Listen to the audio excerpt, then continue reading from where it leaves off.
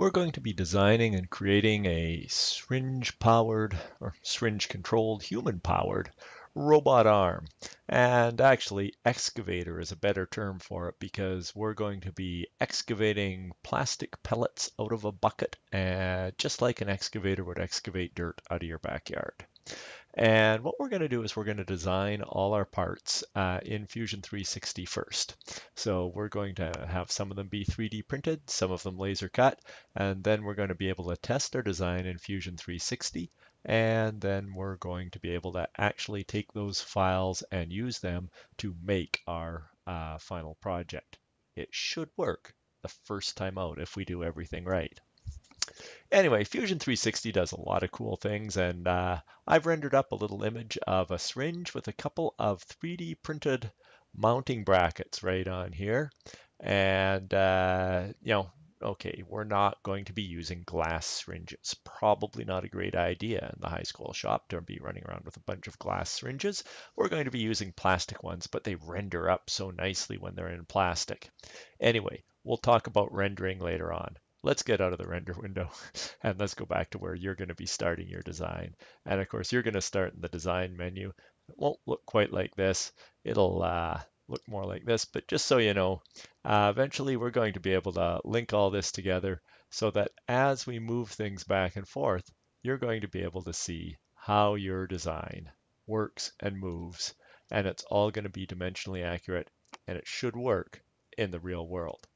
Okay, I'm going to close this off here and take you to where we're going to get started. So I don't want to save those changes.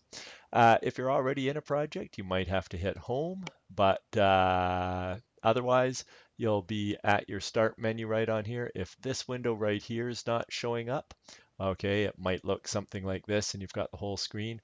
That's what these little squares right up here in the top corner do for you. They open that back up and we can go ahead and create a new project. And I'm going to call this Syringe Excavator. Okay, and let's go ahead. And now we've got a Syringe Excavator project, and you can double click that project. And it takes you into that project, and you can see you've got a blank folder to store all of the files that you're going to need. And that's important because we're going to be making a lot of files in here. The first one we're going to make is for that little ring that goes around the syringe and allows us to clamp onto the syringe so that we can transfer the syringe's motion into some other part of our robot arm. This is an ideal part for 3D printing, and in another video I'm going to show you how we can take this part once we've modeled it, export it into an STL format, and then use a 3D printing program to generate, to slice the files so that we can actually take that and print it out on a 3D printer. But let's get started by coming in here with a new design. And I like to start by giving the designs a name before I start doing anything else with them. So first thing, come in here and let's just save the file. And it's going into the Syringe Excavator folder. Okay, you want to make sure that Syringe Excavator or whatever you've decided to call this folder is selected. And I'm just going to call this Syringe Collar. And let's make this for a 12 milliliter syringe.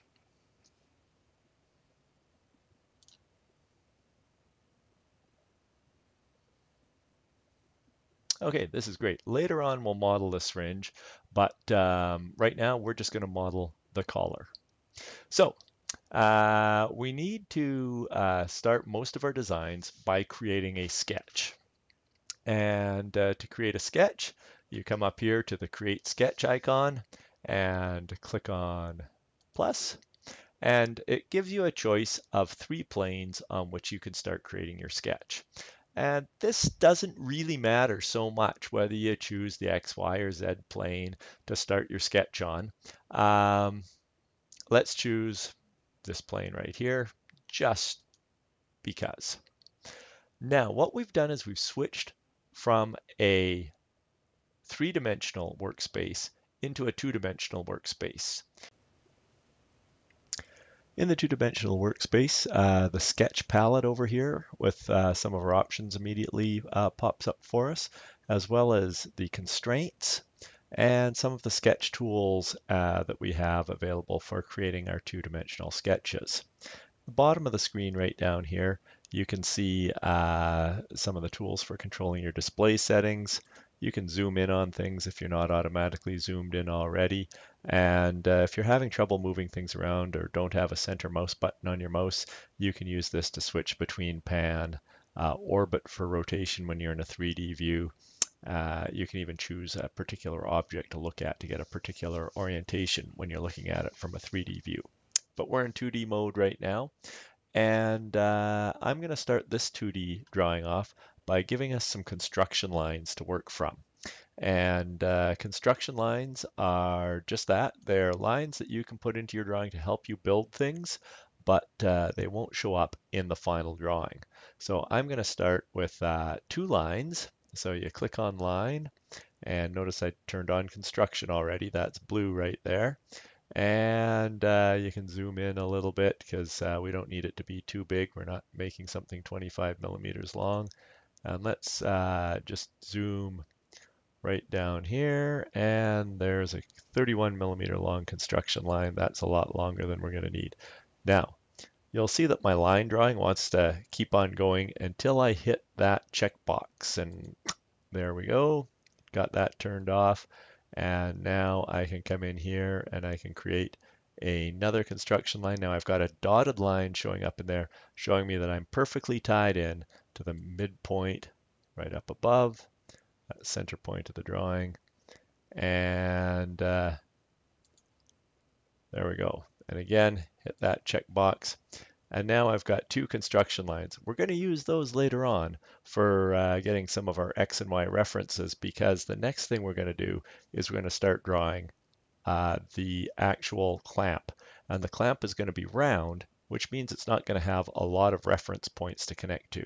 So since we're actually going to create a real physical object now, turn off construction lines and come up here and create a circle. And the circle is going to come down here, and its center point is going to be right here where those 2 lines meet. And the circle is going to be, let's see, this is the diameter of the circle. We're going to make it about 12 millimeters. Now, the cool thing about Fusion 360 is that I don't know that my syringe is 12 millimeters in diameter. Maybe my syringe is 10 millimeters in diameter. If I want, I can come back here, I can click on that circle, I can apply a dimension to it, and it says it's a 12 millimeter diameter circle. Well, I can change that to a 10 millimeter diameter circle just by changing the dimension on there. If we set our drawing upright, all of our instructions for creating the drawing are in there parametrically, which means that when we change one, that dimension will change. The things that depend on that dimension will change, but nothing else in the drawing will change. So anyway, let's hit undo, and let's go back to that being 12 millimeters in diameter. Now, running around the outside of that, we're going to have another circle. And we're going to have that just be a little bit bigger, and this is going to form the wall of our clamp. And we'll put that dimension right down here. And let's dimension that one to be, now right now it's sitting at 15.03. We're going to do something pretty cool here. We want this to always be 3 millimeters of wall thickness. So what we're going to do is we're going to click on this dimension right here, okay, and we're going to go plus 3. So now this computer will parametrically go in there. Anytime we change dimension 1, it will say, okay, well, what's dimension 1? Add 3 millimeters to it, and I've got 15 millimeters diameter. So if we come back later on and decide to reuse this model for a bigger syringe clamp, we can click on the 12 millimeter diameter, change it up to 20, and now this still gives us a 3 millimeter wall thickness. Let's undo that. Okay, this is pretty good so far. Now, what we're going to have to do is, because we want this to be able to clamp, is we need to be able to cut a piece out right down the middle right here. And to do that, I'm just going to offset this to either side. So there's this really cool tool called offset. Now it is actually hidden away under the modify tool menu. Okay, so under the modify tool menu, you'll see offset, or you can just press the O button. So I am going to offset this line, and I'm going to offset it by 1 millimeter to that side. Press enter, and I'm going to offset it. You can drag this over here, and you'll notice when I come to the other side of the line, it moves it into the negative dimensions. So I can actually come in here and go -1. There we go. Now that's going to enable us to create a gap right in here and remove that section of the circle. We just don't need that coming through right there. The next thing I'm going to do with it is I'm going to come through and I'm going to do another offset on here. I'm going to offset this one out to this way a little bit so that we can build a wall that comes up here to hold this part of the circle in place. So let's take that and do an offset again. We'll take that line and we'll drag it out. We want it to come more than 1. We're going to come out and we'll give it a 2 millimeter wall thickness. So let's make that go out to, let's see, we had 1 millimeter gap. We want a 2 millimeter wall thickness. Let's go out to 3. And let's do another offset and drag that over to this side. And we'll do -3.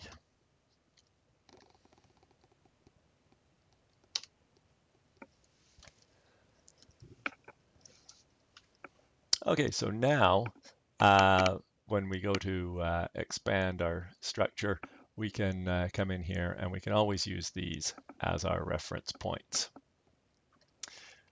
To create the wall structure that's going to come up on this side, let's just come in here and create a rectangle right here.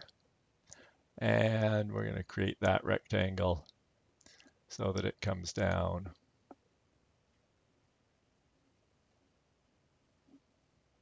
right in here and right in here. So now we're going to be able to take this section, come right up through here, and then we've got a wall right here. This is going to be a clamp that we can squeeze together right on there. Okay.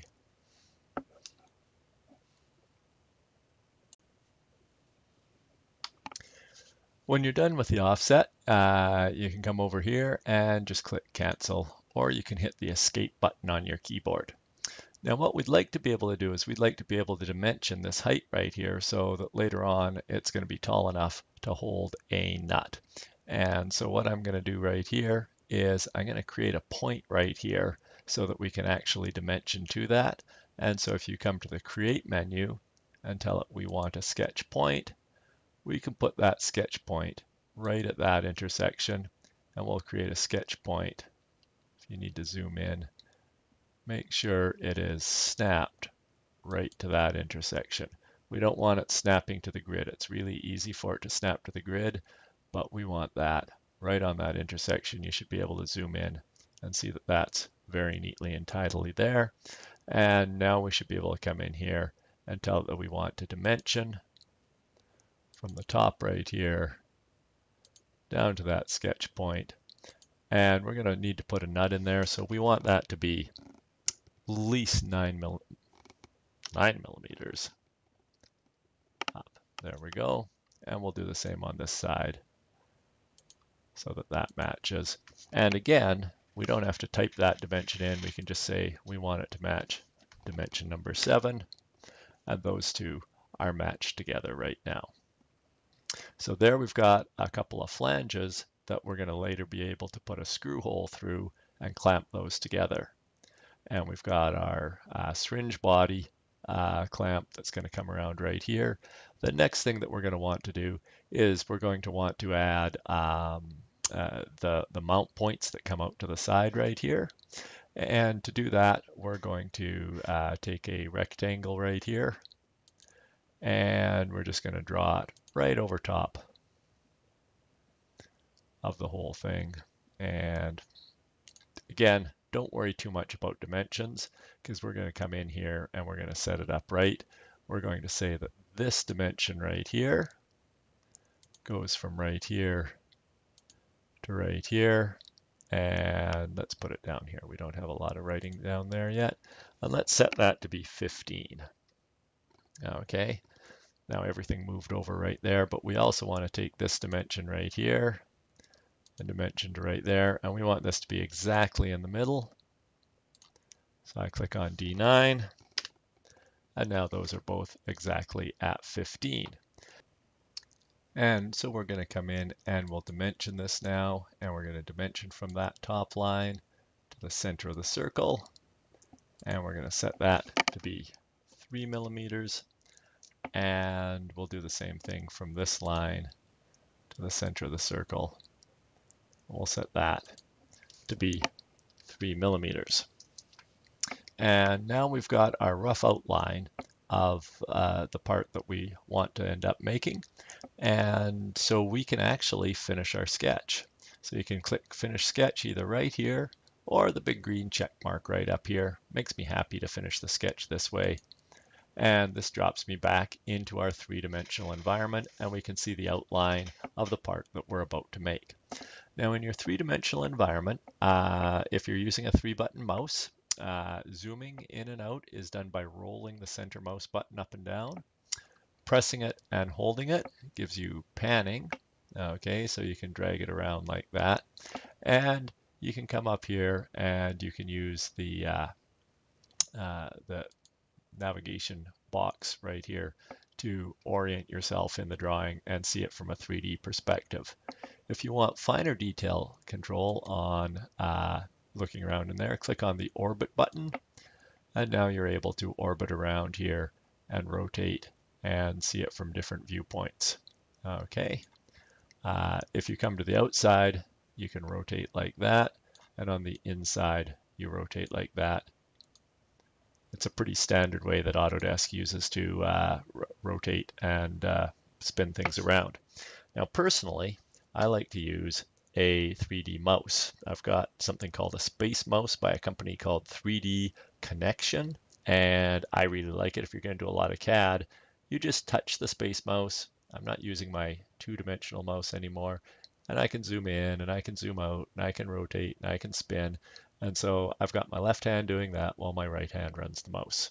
Fairly efficient, just like it used to be back in the old days, one hand on the keyboard, one hand on the mouse. Anyways, you can come back here, set it back to typical pan mode, and when you're all done and ready to go on to whatever you need to do next, let's go ahead and do that. So we want to extrude, and extrude just takes your sketch and squeezes it out like toothpaste from a tube of toothpaste.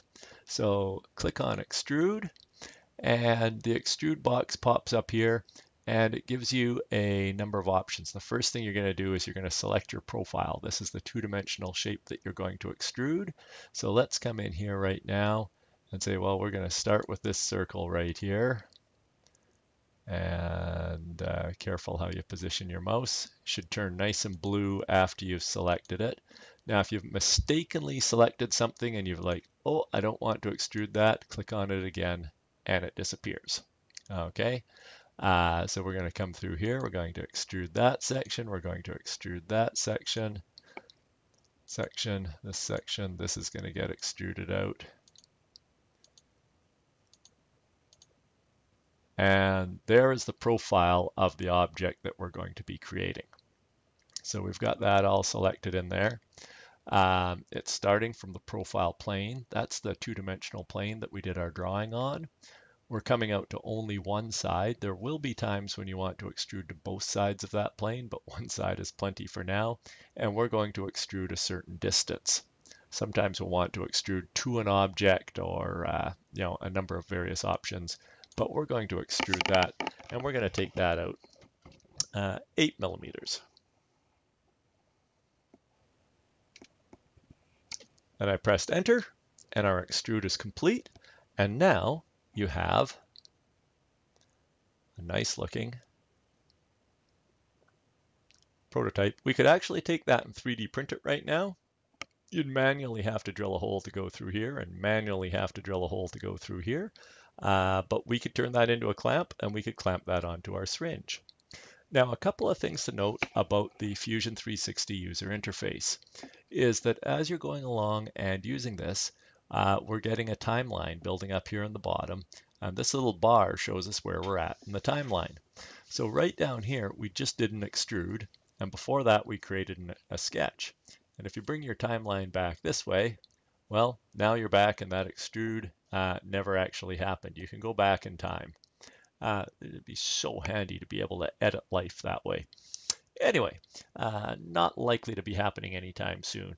Let's come in here and let's take a look at some of the things that we can do on here. Now we want to drive a hole right through here and out the other side. So if we want to find the center on here, there's all sorts of ways you can go about doing it. My favorite way is to create a sketch on that surface. So I'm just going to tell it that I want to create a sketch. I'm going to come down and I'm going to create it on this surface now instead of one of the planes. And this pops up right here, so I'm working on this plane right here.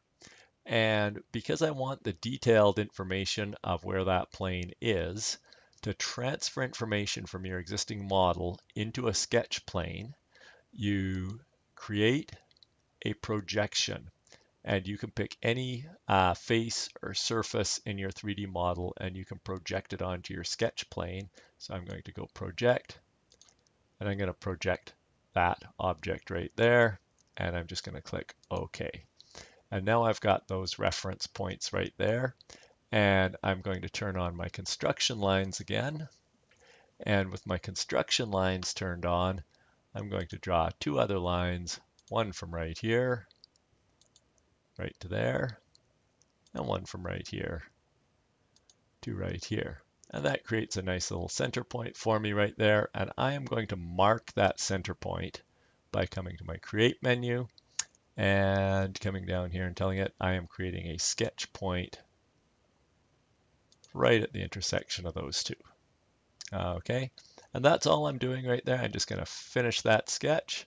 And I'm going to come back out here, and now it's like somebody's come along and taken a scriber and marked an X on there and left me with a center dot right on there.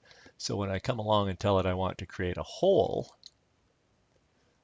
it's going to ask me face or sketch points. In other words, where do I want to put it? Well, there's a sketch point right there. And there we go. I've got a hole going through there. Now that hole's a little bit big and it's a little bit short, but hold with me and we'll get this worked out. So we've got it located on here. Now what I'm going to do is I'm going to tell it, instead of just going a certain distance, I'm going to tell it to go through the object. I could tell it to go through all, but that'll run it through absolutely everything. I just want it going over to this face on this side right here. So you can see that pops up and it says my hole terminates at the selected object. Now my hole runs through the entire object. The dimension, the diameter is still a little too big. So let's work with that. That's a simple type of hole. You just go ahead and drill it. You can get counterbore, countersunk type holes. But what we're actually going to do is, instead of having it not tapped or being a clearance hole for a screw, we're actually going to tell it that it's going to be tapped. And we're going to tell it to tap it for a number 6 machine screw. Now, in 3D printing, usually a number 4 machine screw fits nicely into a hole that you've told it is threaded for a number 6. Depends on the accuracy of your printer. You might be able to get a number 6 in here just fine. On the printers I use, I can usually get a number 4 in there, and that works pretty good. So it asks you what thread type you want. I'm going to tell it that I want ANSI unified screw threads, and the size, you got to scroll down a little bit to find it, is a number 4 screw, or sorry, number 6. And a number 4 machine screw should probably fit in there. And let's just say OK. And there you go. It renders it up as being tapped all the way through. Now, in a wonderful world, our 3D printers would be able to generate that tapping for us. They're not that good. Okay, you can argue your 3D printer is that good. Mine's not. So we've got a hole running right through there. Now the next thing we want to do is we want to create a hole right through here so that we can clamp these two sides together. So let's do the same sort of thing right here. And let's come in here and create a sketch on this face right here. Let's project the geometry that we need into the sketch. You can just hit the P button to get this geometry into the sketch if you want. Tell it, OK, I've created the geometry that I want. I'm going to create a couple of construction lines so that it lines up nicely in the middle. Oh, remember to choose, I want line.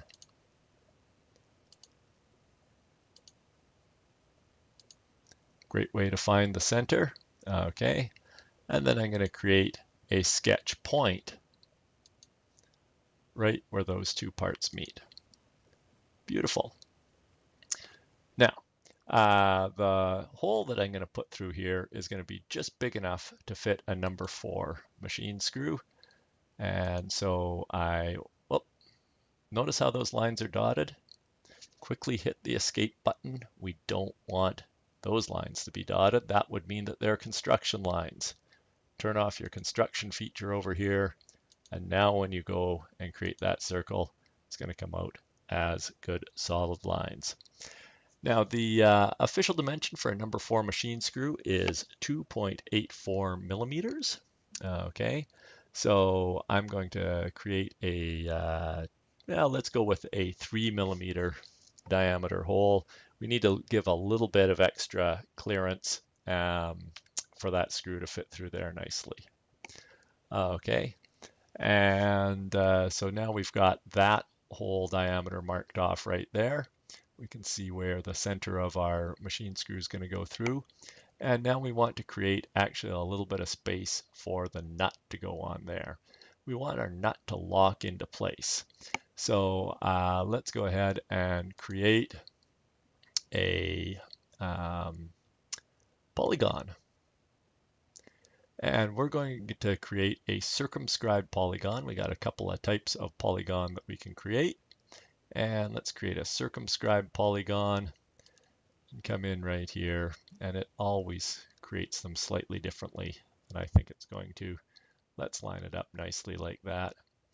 And the dimension that we want to give it is going to be 6.35 millimeters. Now I'm going to say 6.5. Oh, sorry. I want 6.5 millimeters diameter, 3.25 millimeters in radius. And there we go. And now it's in completely horrifically the wrong spot. Okay, not a big deal. What we're going to do is we're going to use our constraints, and we've got this coincident constraint, and we're going to tell it that I want this dot right here to be coincident with that dot right there. And now it's centered. The next thing that we're going to do is we're going to want this to fit nicely onto our piece, and you can see that it's not square right now, and we can bring that into square by using the parallel constraint, and we can tell it that we want this side right here to be parallel with that side right there. And now we've got a place for our nut to go right into our little clamp section.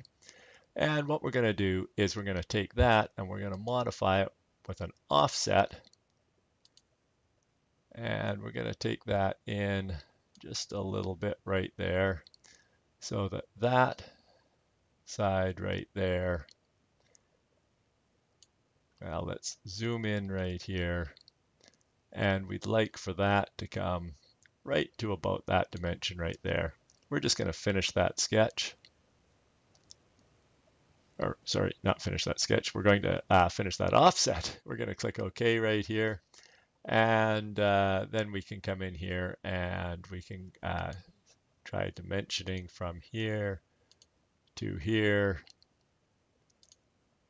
Oh, we can't dimension that because we've got all these other dimensions in place. And sometimes you'll get this message saying that that will over-constrain the sketch. In other words, we'll be providing it with the possibility of giving it two different dimensions. We'll just click cancel. So long as that doesn't overlap on there, we're fine. And let's take this back to 2 millimeters of offset.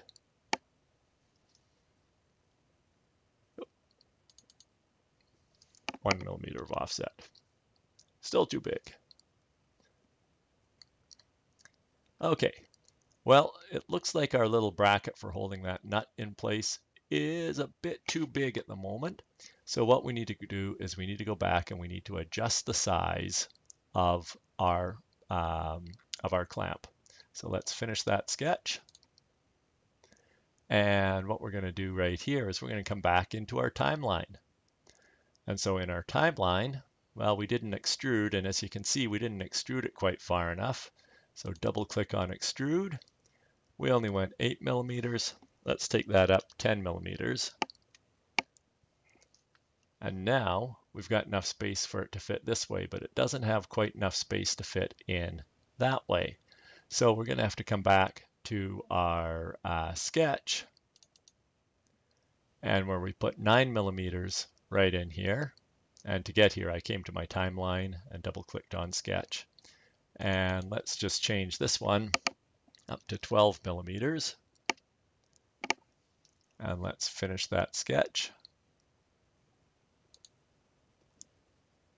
And now we've got space for a nut to go right in here. And we're sitting at this point on our timeline. And we've got this shape right in here. And let's go ahead. Let's just look at it from a 3D perspective so we can see the extrude when that happens. You want to be looking at it kind of like this. Now we got a couple options. One is that we can drop this in a little bit into the 2 millimeter space that we have right here. The other is that we can pull this out a little bit, and then of course we can drive the hole all the way through. So let's do the one where we set this to the outside first a little bit. And we're going to do an extrude of this shape right here. And let's just bring it up 1 millimeter.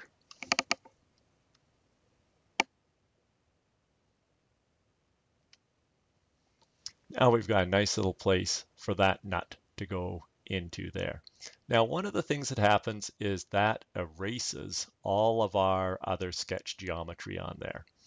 It's not that big of a deal. We can still use some of the dimensions that we put on there.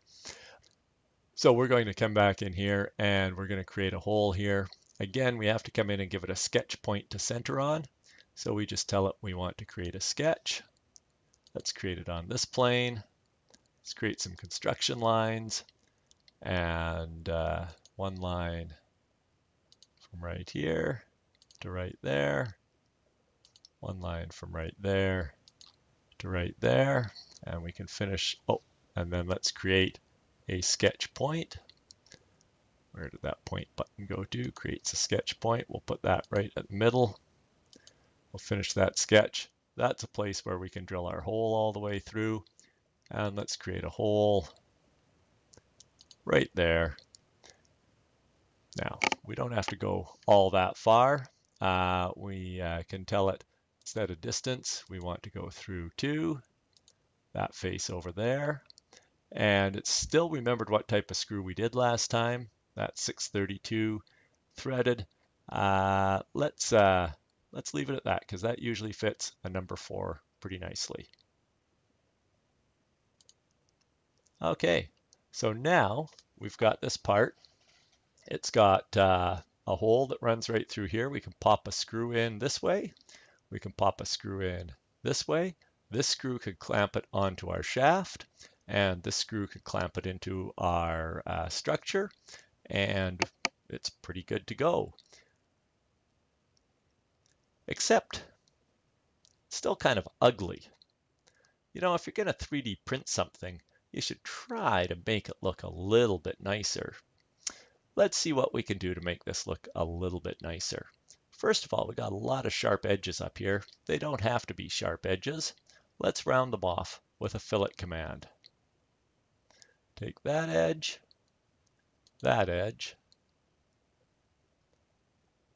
that edge, and that edge. Oops, I cheated and used my 3D mouse again. You might have to come down here and use the orbit command to rotate around to get in there and collect those 4 edges. Okay. Once you're done doing all that, you can just hit the escape key. And now it wants to know, how big do you want that radius to be? Let's try a 3mm radius. Bet we could get away with a 4mm radius on there.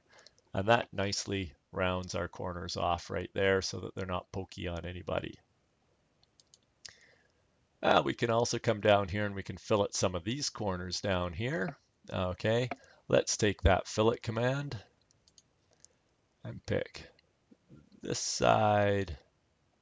Oh, may as well pick that side, that side, that side, this side, this side, this side, and orbit around so that you can now hit escape when you're done orbiting. Pick this side, and this side. And let's try that with a 1mm fillet all the way around there. And you'll notice that Fusion automatically knew whether to make an outside fillet or an inside fillet. It just makes it nice and round. Now, we'll do the same over on this side right here. In fact, what you can do is you can just go add new selection, and you can say that side, that side, that side. Use your orbit command, rotate around here, hit escape,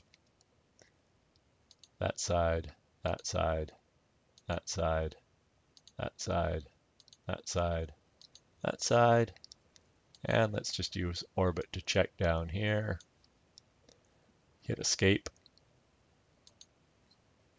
and there we go. And that should be, excuse me, oh, let's set them to 1mm. Pardon the cough. Okay, now, I'm going to cheat on here. We've got a little place for our nut to come in right here. Screw can come across right here.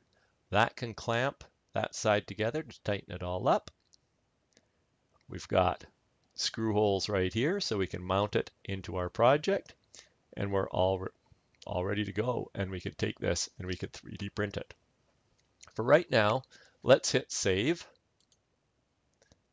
Okay, and it saves it as version 1. Fusion 360 is pretty good in that it keeps different versions of the projects as you work on them. The next thing I want to take a look at is, okay, we made this for a 12 milliliter syringe and we gave it a certain diameter. Come back in our timeline, right to the very first thing that we did. And I said we didn't have to worry about this 12mm diameter because if we got it wrong, we could change it later on.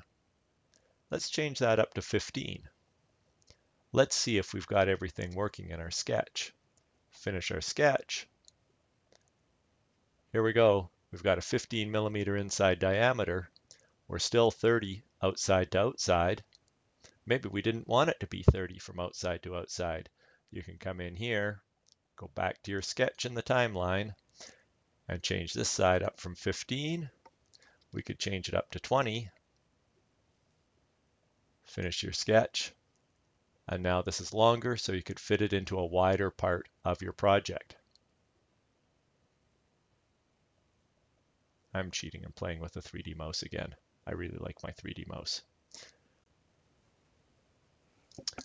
Let's hit undo a couple times, get rid of those last couple of changes. Undo that edit, undo that edit.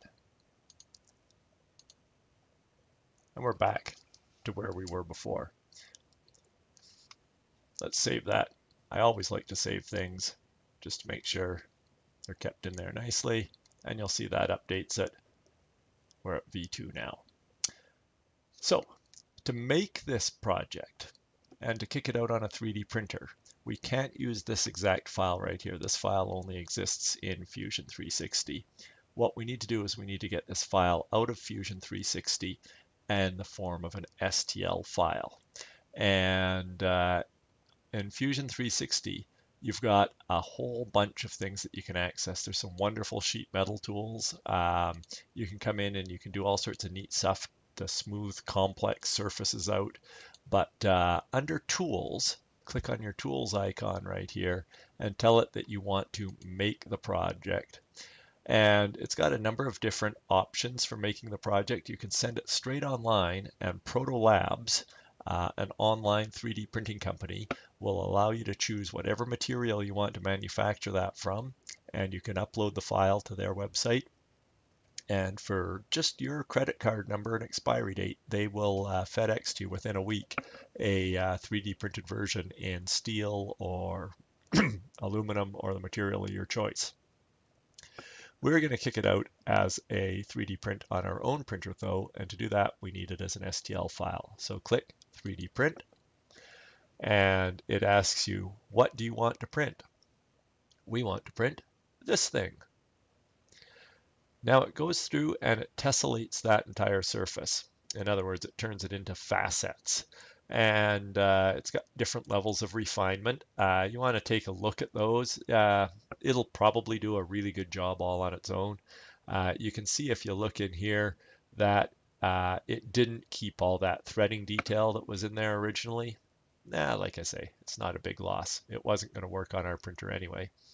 And you can, if you've got Cura installed, have it sent to your 3D printer. But otherwise, you can just click OK. And it will ask you, where do you want to save that file? So find a file on your computer where you would like to save that. And I'm going to keep it in my 3D printer models folder. Give it a name that makes sense. And then we'll take a look at how to slice it a little bit later on. So this is syringe collar. And I think we said that was a 12 millimeter ID, 30 millimeters across. Now later on, we're probably going to come back and change those dimensions when we know what size syringes you're using, but you've got the syringe collar all set and ready to go. Save that. Now you've got an STL file suitable for 3D printing sitting on your hard drive. And that's that. You can close the window right here. Try modeling something on your own. It's pretty easy once you get going. Amazing tools in here, and the more time you spend working with Fusion 360, the more comfortable you will be with the user interface.